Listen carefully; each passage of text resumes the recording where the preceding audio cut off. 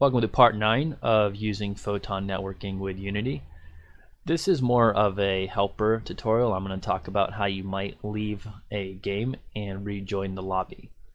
So my layout does look a little bit different compared to the last videos, but I have my project manager over here on the bottom right, the inspector still on the right, and the hierarchy still on the left. I mostly just moved the game window into scene because it's easier for me to work with this way. Since these are essentially extra features, I'm going to just make a new folder in my scripts folder, and I'm going to call it extra.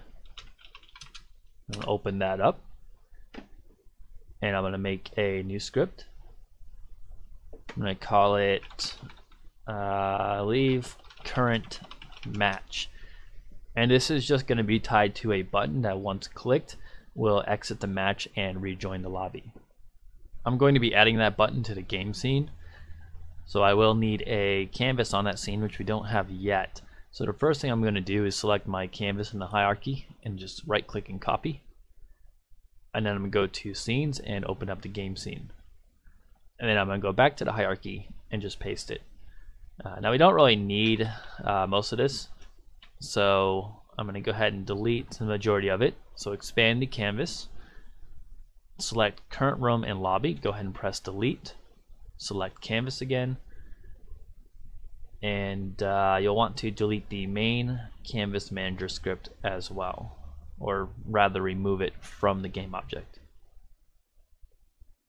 And let's just change the screen space to overlay. Okay, so we're going to add our button now. So with canvas selected in the hierarchy, right click, UI, button. I'm going to call it leave match, and right now it's kind of off to the middle here, so I'm going to move it over, just drag it on up. I'm going to resize it as well, make it a little bit bigger.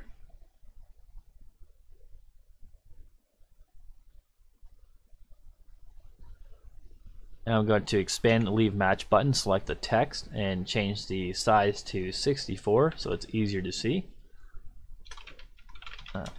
And add a little bit of text on there.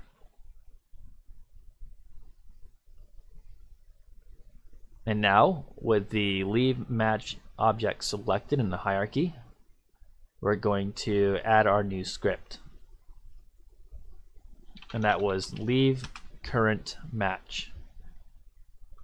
And like all the other buttons, on the on click we're going to add an event. For the object, we're going to use itself because we want to use the leave current match script. So drop that in there.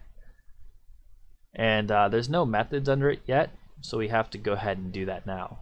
So go back to your scripts folder, extra, and open up leave current match. Okay, so this is going to be really quick. Go ahead and delete the start and update. Add a public void. We'll just call it on click leave match, and we're gonna do Photon network dot leave room, which is essentially the same thing as leaving the current match.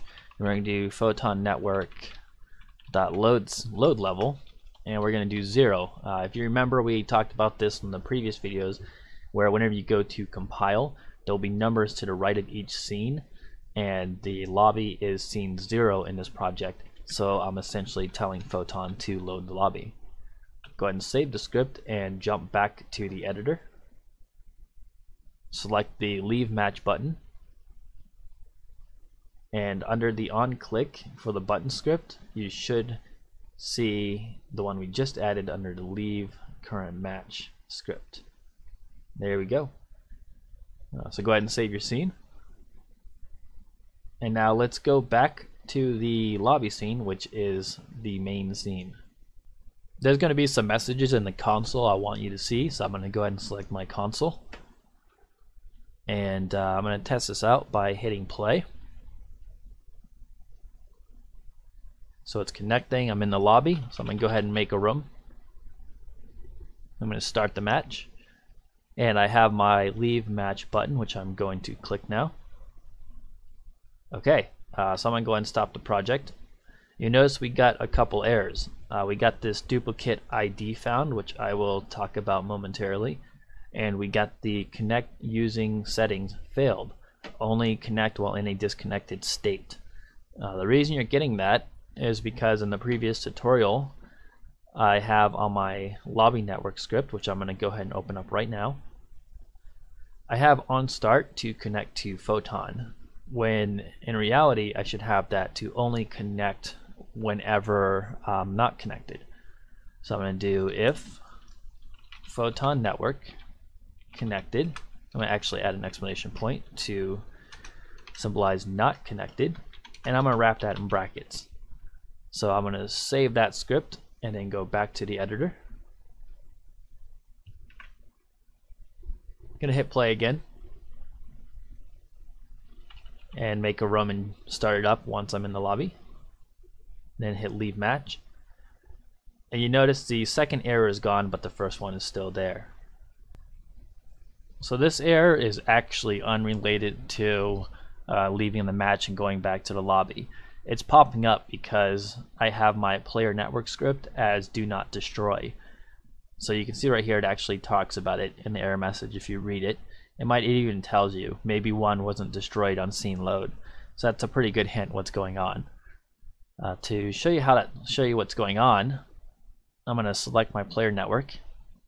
I'm going to start the match, create a random room, join it, and you can see that it's still there.